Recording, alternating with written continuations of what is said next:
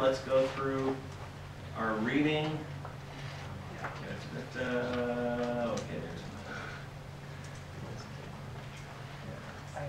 okay, Peopleware.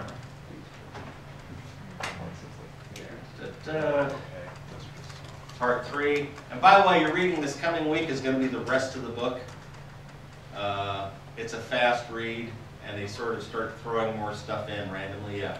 Sorry, one more question. So the aspect of throwing out features to cut down on development time for the schedule, relating that to the Webster reading on the arc of engineering. If I'm understanding it correctly, that throwing out of features is trying to avoid the dip in quality that comes from having to hack things together last minute? Well, a lot of the arc of engineering talks about stuff that's already in production. Okay. That's talking about the fact that your code quality tends to decline once it's in production, and it goes into what's called maintenance, which is actually still about 2/3 adding features, about 1/3 fixing bugs. That tends to get assigned to entry-level people, less competent people that don't feel bad because that's typically entry-level. It's like, here's this code. I mean, literally, those were several of my first projects in General Dynamics. Go fix this bug in this code. And as such, the changes that are made are often sort of the minimum necessary to fix the specific bug or add the specific feature, and you tend to lose whatever coherence of architecture and design was there. You get software entropy. So that's the arc of engineering. Isn't typically, well, actually, it can sort of apply towards project aiming towards shipping, but it's really talking about something that's in production and the reason why the quality tends to decline over time. Great, thank you. Okay. I cited this on the first day. This is one of the most important things. People are the most important factor in successful software engineering. Now we're back to TEPIS. Talent, experience, professionalism, education, skills. A good team can create excellent software regardless of the technology or the methodology. The problem is there aren't enough of you. So it's flooded out there, as per your earlier readings. The industry is flooded with a lot of frankly incompetent programmers. That was my discovery 40-odd years ago, 43 years ago when I graduated. It's still true today. In fact, it's even more true. Because the demand is so high, a lot of people are taking boot camps. They're learning stuff on YouTube and saying, oh, I'm a developer now. You know, what language? As I've said on Quora, I see these questions daily. What's the best programming language I can learn to have a high-paying job in 6 months?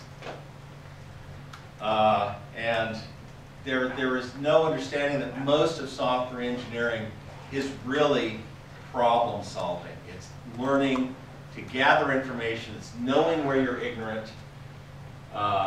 It's trying to recognize patterns of what you're doing. And frankly, the language in the operating system to a large extent are irrelevant. Because you're going to work in multiple languages and on multiple operating systems with multiple libraries, multiple IDEs. And of course, your career, most likely. There are people who go through their whole careers and, you know, there are people who have been programming in COBOL for 50 years. That's a rarity. The reality is stuff constantly changes. And you have to have the skills and talents to do it. So, get the right people, keep them happy, and let them do their work. And as per Peopleware, I think it's probably in the last, it's a section you're going to read this week, where DeMarco and Lister talk about team-aside. And they'll make the comment, we'll talk about this next week, said most organizations don't deliberately set out to destroy teams, they just act that way. And that's sadly true in a lot of organizations. That is, the way management runs, it is destructive of forming a good team, or you get a great team and they're like, oh, this is a great team. Let's break everyone up and send them to different teams. It's sort of, it's a bit like, you know, what happens in sports. It's like, yeah, we won the World Series. Okay, let's let everyone be free agents and go to other teams. The people are the most important factor. And the problem is that there isn't a lot of good leadership and management in IT. There is in some places. And please understand when you're doing this reading and when I'm talking here, there are places which are outstanding in software development. They have great managers. They have great environments. They treat their people right. The problem is that's not typical. Those are the organizations you look for and you stick with. You have other organizations where management, frankly, doesn't know what it's doing, or they know what they're doing and they don't care. And I've been through both, quite frankly. My dream job, I started following the space program when I was 8 years old. My dream job was to work for NASA. And a year out of BYU, I did. I got a job with Link Simulations working on the space shuttle flight simulators at the Johnson Space Center in Houston. It was my dream job come true. There were a couple of problems with the job, one of which I think I may have already told you. I really could only work. I only had access to the simulators 2 hours a week, usually at 1 a.m. on Wednesday nights. And they didn't have a separate test environment. So that was my whole, I'm testing out changes to the software and I'm trying to reproduce defects. And then I'd have maybe a day's worth of work and then I'd twiddle my thumbs for 4 days, 5 days, until I had access to the simulator again. And after 6 months of that, I had to leave. Now, I might have stayed if it had been a great work environment, but it was like an armed camp between management and engineers. I've never worked in a place like that before or since. You had managers who were outright hostile and abusive towards the engineers. And they seemed to think this was a management technique. It was awful. So I left them after 6 months.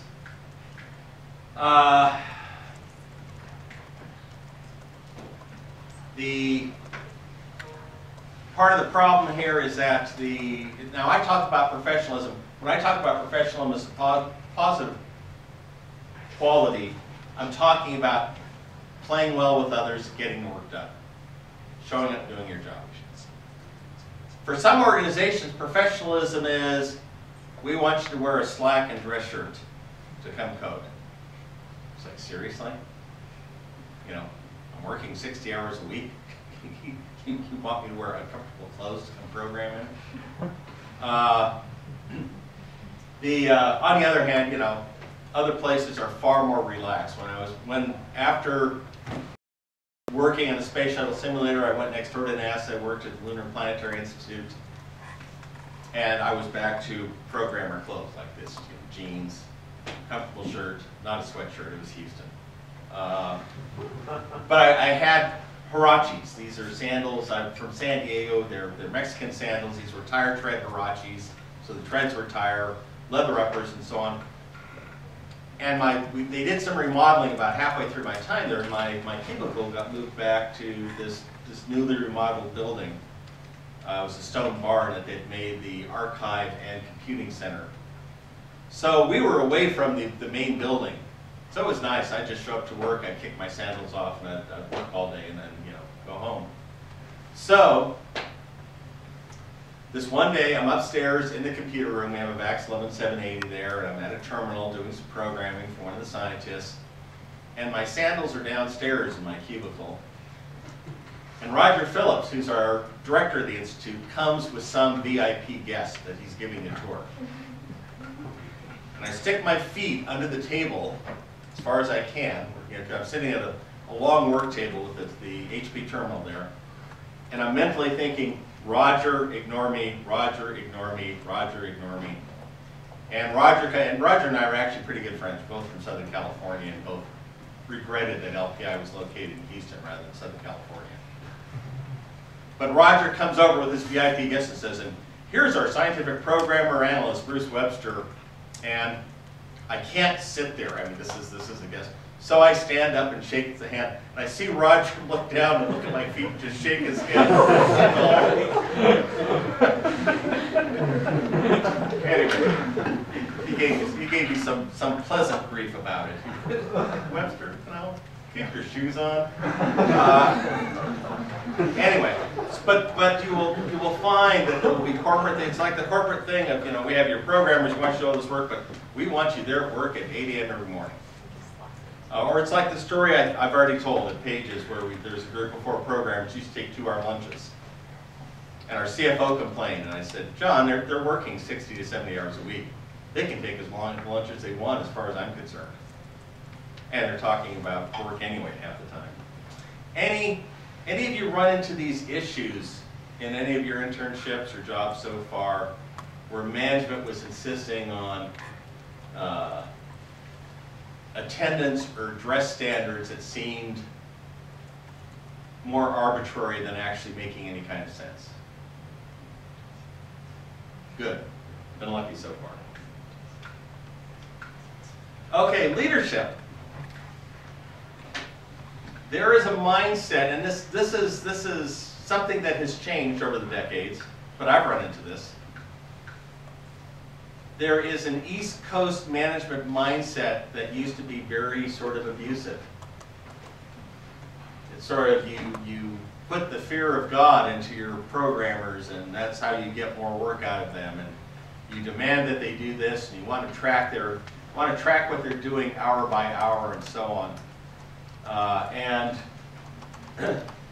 the result is you tend to drive all the best people away. Yes. You call it an East Coast approach. Is that similar to the Spanish theory mentioned earlier in the book? Spanish theory of extracting work out of employees instead of. Yeah, and that's what I'm talking about. Okay. At Pages, while we're still trying to raise venture funding, the 2 founders, Vic and Mike, brought in an acting CEO who had been at Digital Equipment Corporation, which was an old school computer firm, sort of one of the, not quite a rival to IBM, because no one really rivaled IBM back then, but they like to think themselves as rivals. But it was classic East Coast management, tended to be very condescending. Saw us, the development group. Now, this is a development group I was building from scratch. Before he came in, we've been operating for probably a good 6 to 9 months. So Roger showed up and sort of took control and was, imposing certain things and doing certain things, and was very harsh and heavy-handed.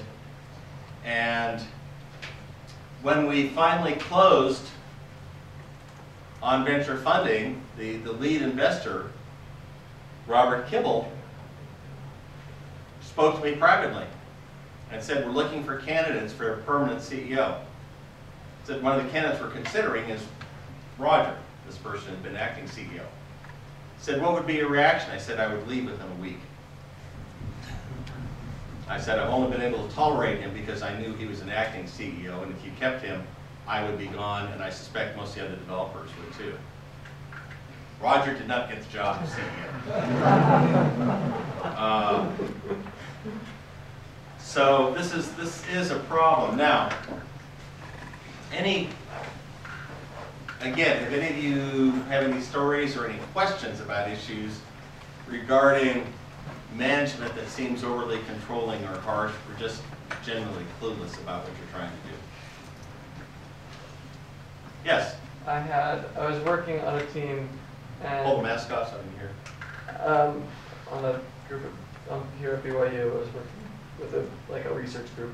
And the professor that was in charge of it didn't spend a lot of time with it, but he wouldn't, he would report bugs, but then he wouldn't give us access to the production version, the production server, to look at logs.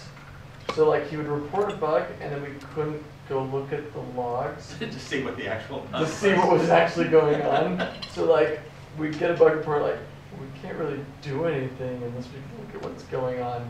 And there are like other weird, strict things like that that were just kind of like. Did he have any justification for that? Did he claim? Yes, I know of. I left after a little bit, and Yeah.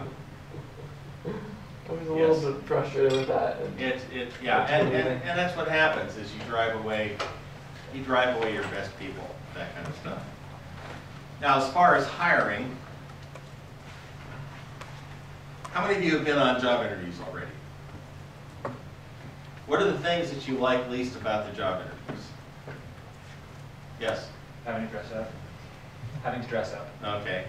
Yeah, it's a job interview. What else? What are some negative experiences you've had during job interviews? Yes? Whoever's interviewing me doesn't give me enough time to think through things. Like, they won't give me just a second of quiet for me to like think about the problem they're giving me. Rather, they think that, oh, I didn't have a solution immediately, therefore I must not know what I'm doing. Yeah? Yes? It's like when they don't give me any time to like ask them questions and to find out about the position. This is like, I had an interview where it was just like question after question. They're asking me questions like, tell me about the 3 biggest achievements of your career. And I'm all like, I'm like a senior. I'm a student. Yeah. You told me your achievements. I passed, yes. Yes. When questions in the job interview don't really reflect what I'll be doing in the job, I actually got a job where the job interview was a whiteboard with a line of output from a Linux shell, ls-l, etc., and it showed file permissions and all that, and asked me what all these mean.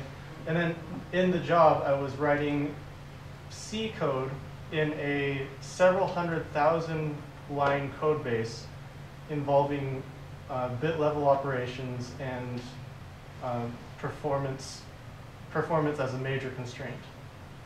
It's completely unrelated. You may remember one of the cartoons, the very first lecture I gave, has interview process, invert this binary tree, actual job, make this button bigger. Which ironically, my daughter Chris, one of her first jobs was to make a button bigger. That's some working software at her job. Anyway. I'd rather go that way where it's easier on the job. Yes, than what I got. It was understood. Yes. I just had a question. So I've talked to a couple of people who work in CS, and they kind of what they say is whenever they solve a problem, like making a button bigger, it might be one line of code that you add, but then they say they take like a week to do it. That way the company thinks that for that week they were trying to figure out how to make the button bigger. Would you consider that unethical, or would you consider that... Oh, no.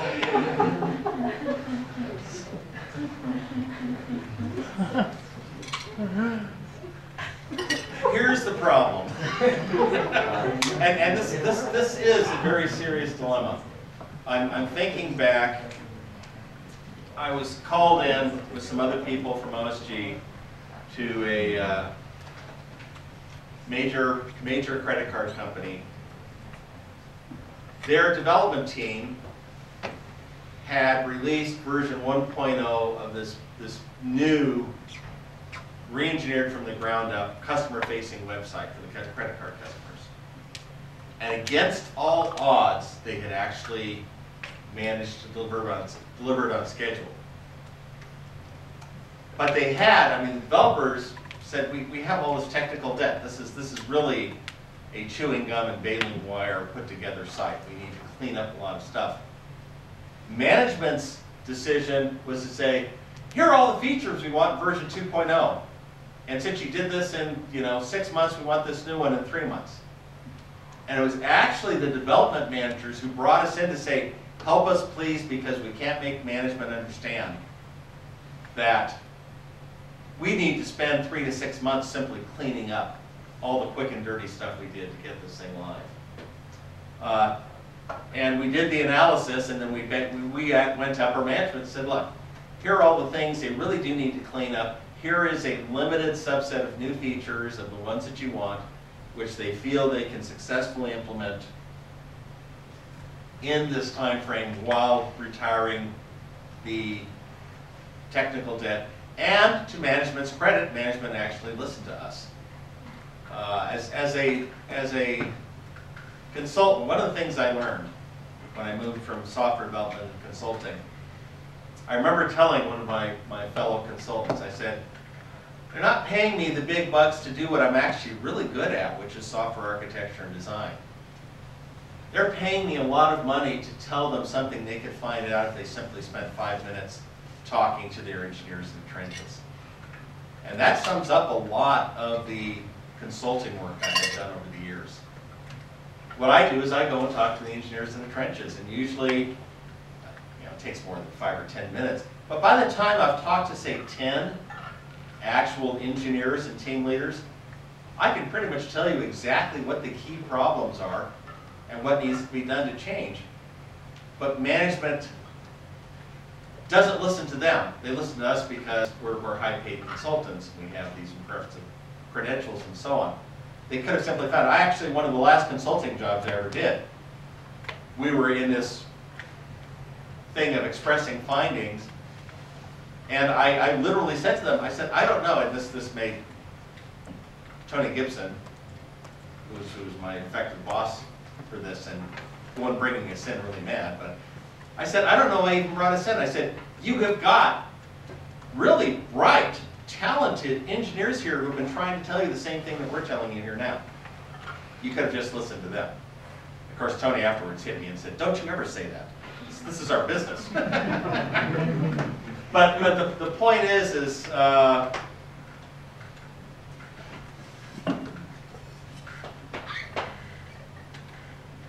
don't think I'd stretch it out a week, but I might add a little extra test and verification time to make sure I saw everything through, because the problem is that they will often come back and say, oh, well, here are these other 10 features we want you to add, and we expect you to do these just as fast. And we're back again to the other cartoon I showed. It's the difference between the, oh yeah, I can do that in 5 minutes, and oh yeah, that's impossible stuff. And management doesn't understand that.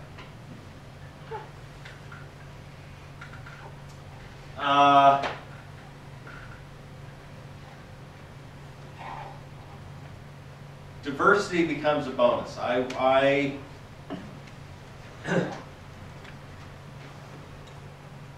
Here are my 2 or 3 lessons. First,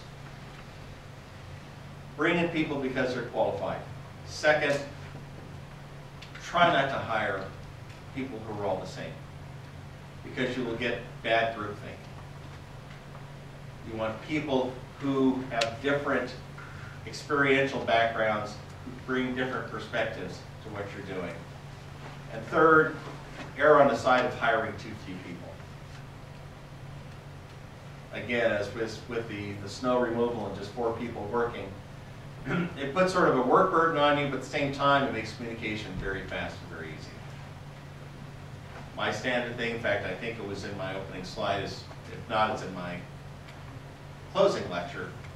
I would rather have a small team of very bright people than a large team of very bright people. We'll talk some about some of the interpersonal conflicts in that.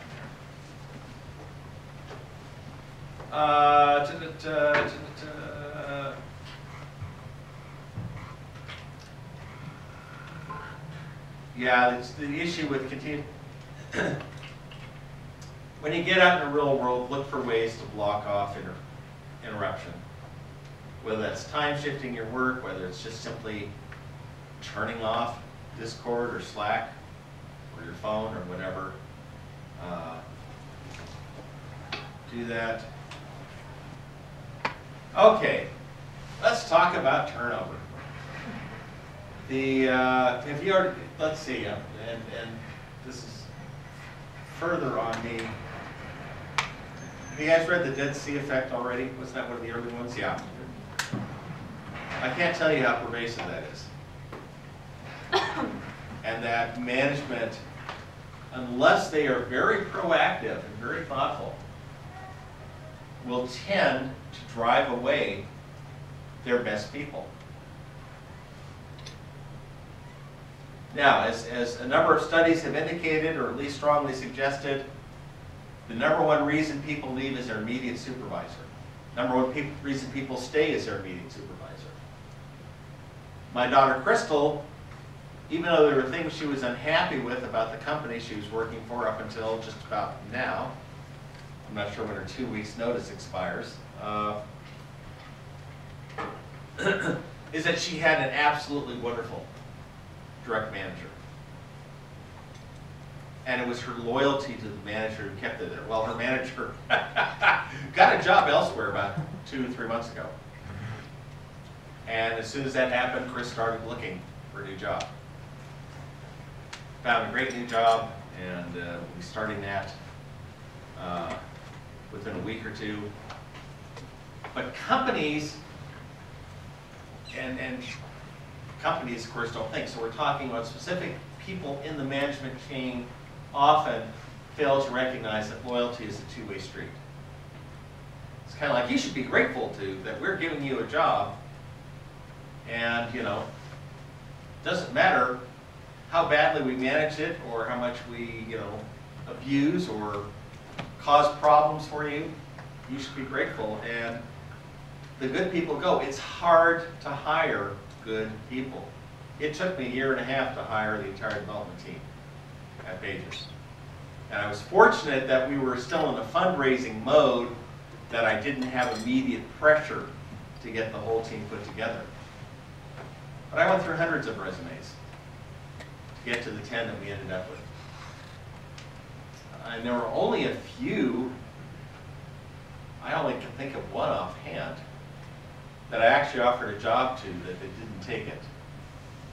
And he's rich and famous up in Redmond now, so that's probably suggests why he didn't take the job. It was Edward Jung, J-U-N-G. Became a bigwig at Microsoft and helped co-found Intellectual Ventures, which is a big patent holding company up there. I've already mentioned, I think, in fact, I'm pretty sure I have, that our CFO at Pages, John Curry, looking, as a good CEO does, for places to cut money, wanted to eliminate the free snacks and soft drinks. And I said, John, if we lose just one developer, you literally can't spend enough on M&Ms and soda to make up for the money we will lose by losing one developer and having the product laid thereby. That is something that management has a hard time recognizing, the cost of turnover. There is a mindset still in a lot of management that we are all replaceable cogs. One of the extra credit readings in Webster 7 is, as I've mentioned this before, is an article Ruby Riley and I did called The Longest Yard, that uses a sports team analogy. And it really is more like a sports team. And as we've seen, even great sports teams have a hard time repeating. Any Chiefs fans here?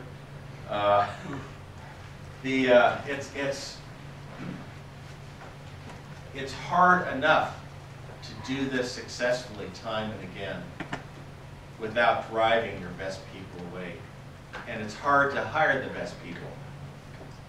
I believe I already mentioned Bruce Henderson, close friend and colleague, is trying to build his development team, and he has very high standards as to who he'll hire. And he says, I have a hard time finding anyone who's really good, who's really available.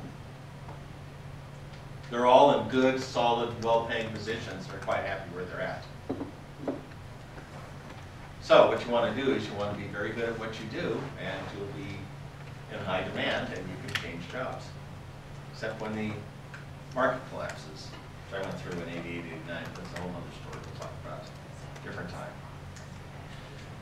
Any observations, personal experiences, where you've had problems with either an immediate manager or problems just with management in general, the place you've been an intern or working?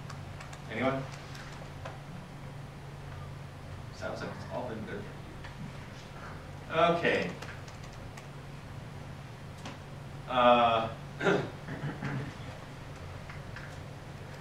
Layoffs for the sake of layoffs can easily trigger a negative downward spiral.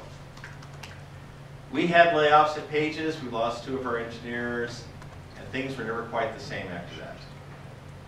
It's not why we closed a year later. It's because we picked the wrong horse to ride. That's another lecture. fact, it may be one of them for today. But the information that walks out the door, we're back to armor and the experience that a given developer may have, things that she or he has tried that didn't work, or tried and did work. You lose that person, and often that knowledge goes with them, and you have to restart that level of investigation and research. I think we talked about this armor, but have any of you had experiences where someone who had critical knowledge left a team or a project you were on, and it had negative impact? You're getting head shaking here. Yeah, hugely. My first student job here on campus, we built websites or whatever. None of the full-time employees were technical. There was 2 full-time managers, and one was a help desk person, and the other person just managed. And so all of the website knowledge of how the 60-plus systems work was passed down from one student to the next. Oh, man.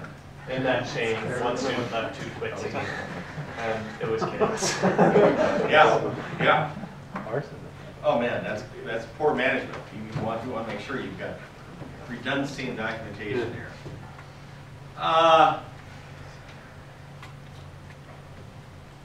Sometimes you can't avoid layoffs. So, and this was an article I wrote back when there was a lot. We were in the middle of a recession, and there were a lot of organizations that were having to downsize IT. And I listed these things. First, what you want to do if you're going to have layoffs is find the underperformers. You want to keep your best people happy and on board. That can be hard, but it's what you want to do. Don't cut tools and benefits because you'll drive everyone away. If you have to reduce the people, but don't suddenly say, okay, yeah, we're laying people off, and by the way, no more free peanuts and soda, and we want you here 8 to 5 every day, and your whole team will be gone. Yes? When you say get rid of underperformers, my general impression of getting fired from a job means that there was like a serious problem, like something that couldn't be resolved by a change of behavior. When you say get rid of underperformers, does that mean firing the people who are the bottom whatever percent? Well, it's laying them off. Okay. Have you ever been through a layoff? I have. I've laid myself off before. No, true. It was a small software company. I was the developer in charge of a product line, and I had to go ahead to hire a second developer. Went through interviews, hired this nice guy out of Boston. He relocated to San Diego, and like 3 weeks after I did this, the president of the company said, finances aren't great, you're going to have to lay someone off. Well, my 2 choices were me or the guy who just moved from Boston. And I was pretty clear as to the direction the company was going. So I laid myself off, and I told the guy from Boston, this is what I'm doing. I'm laying myself off. You can take over everything here, but if I were you, I would start looking for another job now. I'm not sure how long this company is going to be around. At Pages, we closed our doors. At Price Waterhouse, I was laid off. It was the recession of 2001, and they were cutting down. They were basically shrinking the whole company size, and any practice that they didn't deem sufficiently profitable, which meant sufficiently profitable for the people at the partner level, they got rid of. So basically, they gave me a severance package. I had 10 active cases. They gave me 5 outright, and then hired me back as a consultant for the other 5. So it was as soft as laying as you could ask for. And that's pretty much when I started working for myself. I've been working for myself ever since. So that was sort of a nice transition there. But this is a case where if you have to have a reduction in force, you need to evaluate the IT team, and you want to try and keep functioning teams together, and you want to look for the people who are contributing the least or will hurt the least to lose them. Plus, as noted, you want to shape the teams that you're keeping to fit the projects which you're going forward. In other words, it's going to say, okay, if we're having genuine layoffs, a genuine reduction in force, we're not going to be able to maintain all the same projects we have. Which projects are we canceling? Which ones are we keeping? Let's keep the teams intact that can work on these projects, and do it quickly, because if you drag it out, if everyone knows layoffs are coming, but they don't know who it is or when it's going to happen, you know what they're going to do? They're going to go out and find new jobs. They're not going to wait for that, because, and this is a rule for all of you, if you're unhappy in a job, a lot of companies will not hire people who are unemployed. They won't state that, but that's often a screening factor, because it's an easy HR screening factor. Well, if she doesn't have a job, then obviously she's no good. So we won't even bother interviewing her. It's always best to find a job while you still have a job. It's easier, it's more effective, you have less to explain. And if you don't like the job you're interviewing for, you still have a job, so to speak. Any questions? Yes? This is more of an observation. So you're saying that you want to get rid of the underperformers, you want to keep your best people, and this is like a company possibly going under scenario. That seems like a very difficult balance, since it's probably your best people that are costing you the most money as well, right? It may well be your best people that are costing you the most money. So yes, you do have that issue. And if the company is simply having to do a reduction because revenues, you missed your revenue targets, you're having to cut overall spending across the company or whatever, it's still better to try and keep your best people. Otherwise, you're simply introducing the density effect yourself. You're getting rid of your best people, keeping your least productive people, and that starts you on a downward spiral. Yes? On that second bullet, sorry. I've just seen the exact opposite in the industry.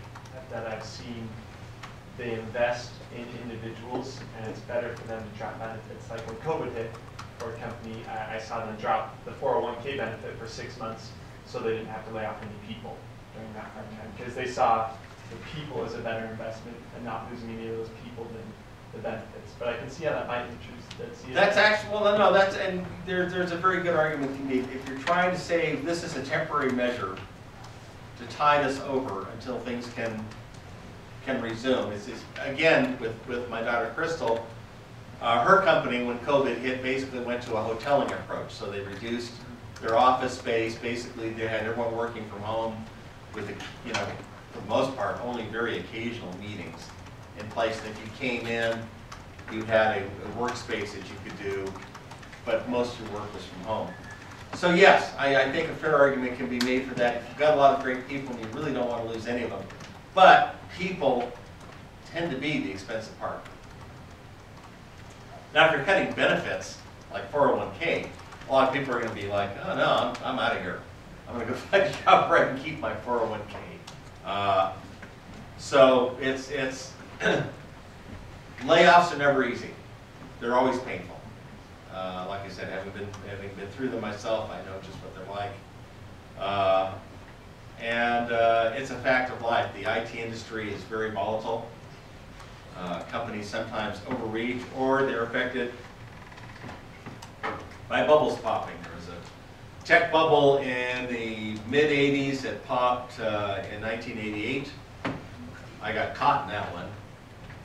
There was a tech bubble in the late 90s, the dot-com boom, which I saw coming a mile away and warned people, friends against. In fact, I have a friend who to this day thanks me, because about 2 years, about 1998, I was giving a lecture at a private tech conference and said, between the dot-com bubble and Y2K, said this is the amount of spending that's going on with Y2K. This is going to be so ugly. So he moved all his retirement funds out of stocks, and for years has thanked me. Said you saved my retirement, because I moved it all to safer, more stable things. Because NASDAQ hit its peak in March of 2000 and then dropped. And it took 17 years for the NASDAQ average to get back to where it was in March of 2000. My personal opinion is we're in a tech bubble right now. There's far too many unicorns. There are far too many companies, much like 2000, far too many companies like Twitter and Facebook, where it's kind of like, I'm not sure I see the value proposition. Where are they getting their money from? So the ones that go public are the safer ones, but it tends to be a bit of a shell game. And again, I've already mentioned here, Theranos. If you read Bad Blood by John Horry, or watch The Inventor, and you will see a classic tech bubble collapse. Likewise, WeWork. There's a documentary on WeWork, which you see the same thing. This inflation, all this investment money chasing these startups, and then the startups don't pan out. Okay.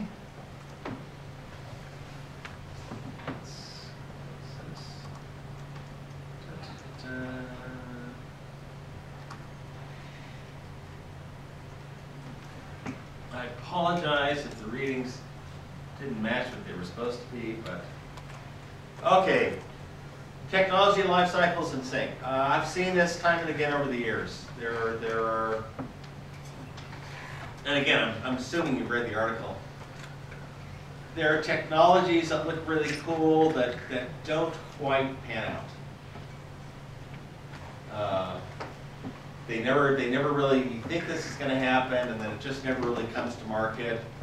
That's the Firefly, or it gets released and it's really not all it shook out to be. That's pretty much what happened with Theranos, was the underdone. They pushed out this technology, and it turned out not at all to meet all the various claims that had been made. Conveyor belt is simply recognizing that technologies have a lifespan and go away. How many versions of Windows have I used? I think 3.1 was probably the earliest. So 3.1, 95, 98, ME, the worst Windows ever. And no, seriously, Windows. Just ask people who are old like me.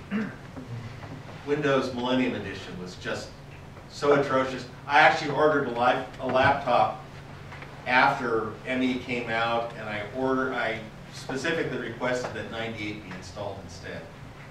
NT, XP, which was actually really good, solid Windows. And then you had Vista, which was another disaster. Absolute disaster. In fact, it's kind of like Star Trek movies, like alternating versions are good or bad. So, ME was a disaster, XP was great, Vista was horrible. Windows 7 was good. Windows 8 was like, why even bother with Windows 8? And then they just decided to skip Windows 9, went to Windows 10, which I'm fine with. I'm seeing this stuff for Windows 11, it's kind of like, guys, really, do you have anything new to say? And there are some technologies which are basically dead on arrival. One of the earliest and most famous ones, and of course this is before any of you were born, and in some cases maybe before your parents were born. IBM, after introducing the IBM PC, decided they wanted to do a consumer computer, so they came out with the IBM PC Junior, which was such a bad piece of technology that they literally ended up burying units in landfills. It was an absolute disaster as a product and just died almost instantly. And IBM didn't really try to address the consumer market. They basically tried to make a toy version of the computer. It was just really bad. They couldn't compete with everything else that was out there. Any questions or comments on any of these? This is simply to recognize that there are technologies that may not live up to the hype or may die before you're willing to have them happen. You have to live with that. Okay. Arc of engineering. This is, and as per my comment, this is not really in a development cycle. This is in after it's gone into production. You reach a point where it's gone into production. You continue to make improvements. You're adding new features. It's getting better. Unless you have very careful attention to the maintenance cycle. software rot, software entropy sets in. You have changes that are made by people who do not understand the overall architecture and design of the software, and things get increasingly fragile. You get more and more buried technical debt, and the system becomes harder and harder to successfully improve, and you get bugs that live forever. So this is something to be aware of. I suspect some of you may have seen this in some commercial applications and so on. There are bugs in I've been using Microsoft Word for 30 years. There are bugs, formatting bugs, still in Microsoft Word that drive me nuts. Just have never been cleaned up, despite some major rewrites and changes to the actual file architecture. Any questions or comments on this? Yes? So, going back to the point where you're having developers working on a system they did not originally architect, and that being a problem. So even if you have this, even if you still have the original architect around, what's the best practice to add features that were not in your original architecture? Well, actually, and one of the other articles is in here. No, it's not. Maybe in one of your other readings, or maybe in the extra credit reading. Article, I proposed having a maintenance architect, which is someone who understands all the legacy systems. And so when a change is proposed, this person basically says, okay, here are the trade-offs you're looking at. If you change this, this is what it's likely going to take to make this change, to add this feature or to fix this bug. Make sure you've got the cost, make sure you're taking the time to do it. The problem is companies don't want to spend that time and money figuring out the best way to do it. They just want it there, they want to release a feature, they want a quick and dirty bug fix, even though you have and there are various figures that are cited as far as the percentage chance of a change introducing a new bug or reawakening an old one. 15% is one that's bandied about. I don't know if there's actually any really solid studies about it. But the simple chance is, any time you make a change to an existing system, there is a risk of introducing a defect or reawakening one that was fixed at some point. So with the architect, the idea is to say, here's what we're facing. If you want to make this change, this is what's going to happen. Here are the risks. Here is where you most want to make the change. This is some area that you may need to rework to make this go in cleanly. So the architect can say that. Whereas if you have someone who's just like you, who's just graduated, and say, oh yeah, go fix this bug or go add this feature to the software, and you've got 50,000 lines of code that may be 4 or 5 years old, or if you're in a corporate setting, maybe 20 or 30 years old, and you're saying, okay, I have to figure out how to fix this. How do I dig through this? How do I figure out where the problem is, and how do I make sure that I'm not breaking anything else? And oh, by the way, management wants this next week. Okay, entrenchment of technology. This is me 25 years ago, 1996. Windows may still be dominant in 2025, nearly 30 years from now. Guess what? Here's Windows on desktop. It's that blue section. This is 25 years later.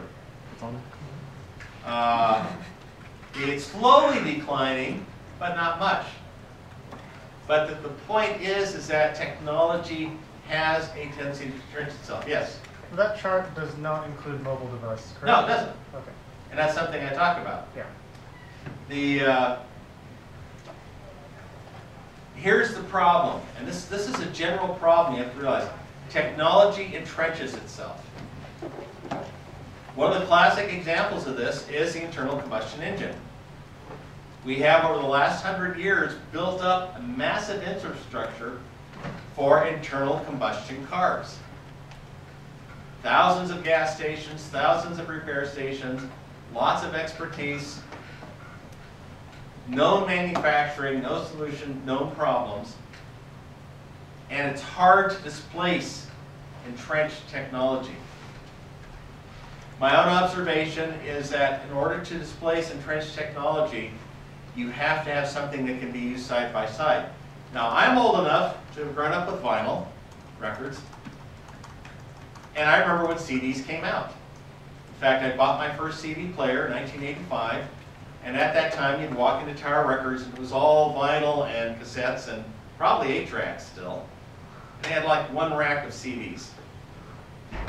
And I basically watched as that all reversed to where you had, you know, maybe a couple shelves of vinyl and it was all CDs. But the thing about CDs is you didn't have to give up vinyl. I had a turntable and a CD player. I could listen to both. I didn't have to choose between the two. It's hard to do that with other technologies. Sometimes you've got one technology that's preventing a possibly better technology from moving in. And even Microsoft, literally for 25 years, has struggled with this backward compatibility issue. There are things they keep trying to kill off, things they'd like to rework. They've achieved some, but they're still chained to what they have.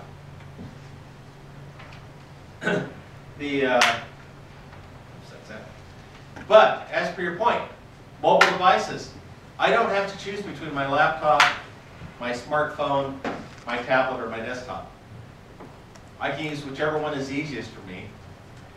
And that's why mobile devices have exploded so much. You didn't have to say, well, I have to give it. If I had to give up my laptop to use a smartphone, I'd still have my laptop. There's too much critical stuff I have to do on that. So but just be aware of how technology entrenches itself. One of the greatest blessings for the IT industry was the year 2000 problem. Because it forced, but also allowed a lot of companies to retire a lot of systems that they would still probably be running 20 years later now otherwise. I'll be happy to talk. We won't do it today, but I'm happy to talk about Y2K because I got sucked into it. I know. I know that inside and out. I testified 3 times before Congress on it.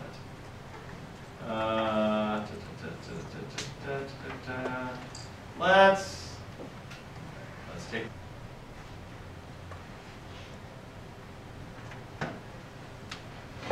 Your next assignment as a team.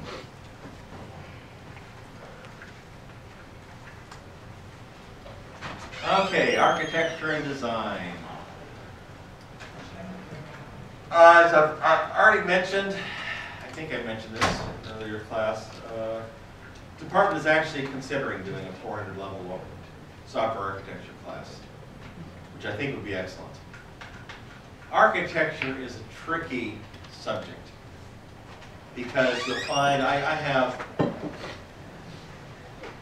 probably 4 or 5 texts in software architecture, and they can't even seem to agree quite on a definition. My working definition is simply, it's how we're going to build it and why we're building it that way. In other words, these are the things that are important to us. These are the qualities or aspects that we need to make this successful. And it's laying the technical groundwork and the conceptual groundwork so that it encompasses the set of solutions or the set of problems that we want to solve. I've already mentioned, for example, the April design model in Pages, asking Vic for, give me the most bizarre design model that we're ever likely to support. And by his doing that, it forced me to draw a much bigger conceptual circle for the Pages architecture, because I kept having to say, okay, if I do this as this, I'll handle all these, but I won't handle April. So I've got to expand my approach and make sure the technology is sufficiently flexible, sufficiently powerful to it. That actually paid off big time, because after we shipped Pages, we shipped in March of '94, and in the summer, I had someone at Next Computer say, you guys should look into the stuff that's coming out of Switzerland, this World Wide Web stuff that Tim Lee is doing. And we looked at it and said, oh, we can do this easy. Architecture makes this a no-brainer. So we actually, in a 4-month release cycle, turned our desktop publishing system into a drag-and-drop web page editor. WYSIWYG. You just simply drag elements off a palette and lay out your whole web page and punch a button and it would spit out the HTML. And it did that because the architecture had great bones. And we already had a structured document architecture underlying it. It was actually extremely, we knew what all the elements were. We knew what a paragraph was, we knew what a headline was, and so on. Everything was a separate object type. It was very easy to simply say, oh yeah, we're just going to wrap this with an H1 and an H1 and so on and so forth. So, with architecture, you want to focus on the connection interfaces among subsystems. What are your subsystems? And I think I've already told the story for Airing, but I'll tell it again because it's relevant. I was brought in to help them because it had a disastrous design review, and as I mentioned, one of the first things I did coming in as my first consulting job, I said, who's the chief architect? And the director of the division didn't know. So I went around literally to the entire development team, about 30 people altogether, and asked, who's the chief architect of this project? I got 5 different answers. And the number one answer was no one, which actually turned out to be the accurate answer. Because there was no architecture. There were 4 subsystems, there were actual diagrams for the subsystems, and literally when I took the 4 diagrams and put them on a table in front of me, I could not successfully complete them. Each subsystem had been designed and was being developed without respect to an overall architecture or the other subsystems, or they were assuming interfaces that just didn't exist or were wrong. And so one of the things I had to do was to come up with an architecture for the whole system. This is the network management system for the Iridium phone satellite project. And then rework the 4 subsystems so that they all fit within the architecture. The part of it depends on what's important. In Pages, as I've mentioned, one of the critical things is the delay between when a user typing a document presses a key and when the letter appears on the screen. That has to be a small fraction of a second. Otherwise, people will not use your product. So a big architectural consideration at Pages was, how do we make that update cycle so tight that as soon as that key press is hit, we get something on the screen, even if we have to delay doing the reformatting, but at least the user can type as fast as they want to type, and the text appears there. And I was a good beta tester because I'm a relatively fast touch typist. Decisions on what the technologies were. That was one of the decisions at Pages. I was prototyping using the Next Step operating system because they had outstanding prototyping tools. They had Interface Builder. It was very easy to do quick and dirty stuff. And at some point, we were making a decision what's going to be our target deployment platform. And we decided to go for Next Step, which I like to say, seemed like a good idea at the time. It's the reason we closed doors because Next Step never really achieved any market share. But it didn't matter to Steve Jobs because eventually Apple, which couldn't come up with a new operating system, bought Next, and they turned Next Step into Mac OS X. And the important thing for all of you who are the chief architects among your teams, raise your hands. Okay. Architecture is a political act. You have to know how to enroll everyone else on the team. You have to listen to them and you have to get their buy-in on those key concepts. Architecture, software architecture is a political act. It is a balancing act. Especially if you've got bright, talented, well-educated team members, they're going to have strong opinions. You have to find a way to meld that into something everyone can agree upon. Because as per chapter 4 in Brooks, conceptual integrity is critical for system development. You have to be on the same page. Comments or questions?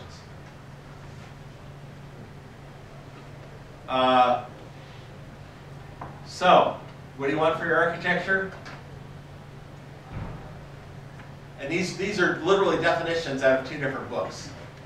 So you've got one that says it's the most abstract depiction of the system, constrains all subsequent refinements, so it's basically defining the space in which you're doing your design and development. Another set of authors say, well, you have the computational components, interactions, correspondence between requirements and elements, clarify structural and semantic differences among components. I'm not sure what that means. At Pages, as I mentioned, my architecture was 3 diagrams. One was the composition diagram of a document. That is the set of the increasingly nested set of object classes that composed a document. The document comprised these various object classes. The second was, here are the subsystems, and this is sort of the first bullet point under the second section up there. Second diagram I created said, here are the major subsystems and here's how they're talking to each other. And then because this was 1990 and it was object technology and so on, the third one was my object class diagram. And it used a parallel structure where you had 4 general types of objects that were relevant, and then you would have those for each of the different document elements. And basically, it was a model view controller approach before I knew what model view controller was. But you had something that held the data, something that did the representation, something that actually allowed you to work on it. And there was a fourth one. If I can ever find those diagrams, I'll bring them in. So, SpinRad, an approach to software architecture, top-level design, functional, physical, and operational. You want to figure out how to partition it. You want to figure out how you're going to do it. And you want to make it that it will grow as you decide to add new features and qualities. Comments or questions so far? This is a poor substitute for a whole class on software architecture. There you go. So, what I want your architecture to include. First, I want you to include why, as the start of your architecture document, why customers will like your product. Because that's got to drive everything you do. If your customers have no reason to like your product, why are you even building it? So, then have a top-level diagram, and I'll get these. I promise to get these slides up today, or maybe tomorrow. I want a top-level diagram showing your major subsystems and interaction functions. This doesn't have to be terribly complex. It really doesn't. This is, and once again, I will say, go and look at prior semesters. Look at their documents. Feel free to copy the format and outline the documents. Heck, if they have diagrams that match yours, you know, just file off the serial numbers and put the names of your elements in there. The idea is to have something. This is something that your team has to be working on and has to agree on. So, what are the major subsystems? Document any explicit choices or trade-offs you have. In other words, why you're doing stuff and why you're not doing stuff. Remember, with requirements, you're supposed to define, you know, here's what we're not going to do. Well, it's the same thing with architecture. Now this is a reflection of your requirements. You're going to say, okay, because we're doing X and we're not doing Y, we can do this, and figure out how this all works together. this is another reason. These are things to consider as far as quality goals. This is a useful list. I'm pretty sure I got this from Jerry Weinberg in one of his books. These are useful ways to think of what you're building and why it's important, and which ones matter. Performance may not matter, reliability may. On the other hand, functionality, you're probably all reducing functionality, so that's not an issue. For the purposes of this class, you're probably not concerned about competitiveness, you're probably not concerned about compatibility, unless you're directly interacting with some other existing system. This is for this class, so you probably don't care about lifespan. And to a certain extent, you don't care about the fun, you're just demoing stuff. Ditto for support. You can have quick and dirty coding in here. I won't look at your code. And all you really care about are the demos. And you really don't care about the cost because you're doing this all for free and it's for a class. But this is a very useful list to keep handy, because it gives you a way of thinking of software. When you want to build something, these are the questions that you have to answer. What's important, and how are you going to make this work? Questions, comments, observations? Looking at your watch here, I saw that. Anyway, it's okay. We're about that time. I try to get you out of here in an hour and a half. The design are the solutions. Template the architecture. Say, okay, here's our architecture. These are our design solutions. We're going to do this. We're not going to do this. If you want to drag in patterns, if you want to drag in, at this point, architecture in theory is sort of, and I say sort of because often it usually isn't, sort of independent of your implementation decisions, but now in design, it's like, here's our implementation. Here are the technologies we're using. Here are patterns we're using. Here are common communications. This is the back end. This is what we're using. Here are the module interfaces. Here are coding standards and guidelines. And when we get to the lecture on quality assurance, we'll talk more about that. Deep interfaces. Deep interfaces are a big stumbling block. I assume all of you have done programming using someone else's APIs. Okay? So a shallow interface is the API that says, here's the call, here are the set of parameters, and this is what it does. The deep interface is what says, I have to call this first, and then I have to call this, and then I have to call one of these two, and then I have to finish up by calling that.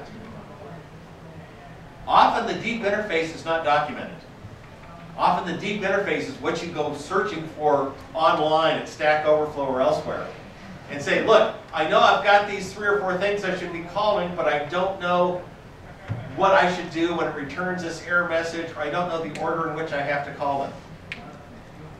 So in your own design, make sure that you are clear among your team of what the deep interfaces are. In other words, if I'm doing a portion of the application, I have to say, here are these 5 calls, this is how you use them.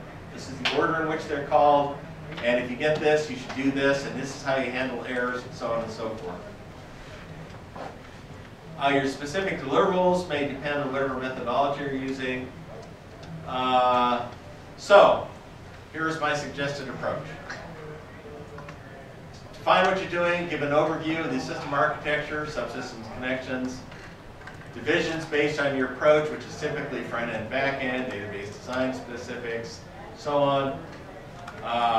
Fill in enough details to allow implementation for the design. This last one is the one that I really want you to focus on. Identify the hard problems up front and prioritize them. Because that's what you'll stumble over. You're like 6 weeks away at this point from your first demo. Make sure you all know what the hardest problems are, because first that will get you to start cutting back on features. The easiest way to get rid of a hard problem is to get rid of the feature that causes the hard problem. No, seriously. The easiest way to get rid of ignorance is to get rid of the feature where you don't know how you're going to solve it. And again, I strongly suggest go to other prior semesters and look at their documents. So, I want your first draft on your team wiki by Saturday midnight. And next Monday, I'm going to have each chief architect explain briefly the rationale for your approach in architecture design. So I'm looking for like 1 to 2 minutes per team. You've got a stats report, team stats report due. You've also got podcast number 3 due. Next week, read the rest of Peopleware and Webster 5, and I hope that's the right stuff for Webster 5. I'll go back and check all the other things. Any questions at this point? Oh, you're always so anxious to get at it. No, I could lecture for another hour. I could hold you here for another hour. Or you could get up and leave. Anyway, have a good week. Please DM me to remind me to fix the Webster 4 and 5 readings. And feel free to DM me if you have any questions.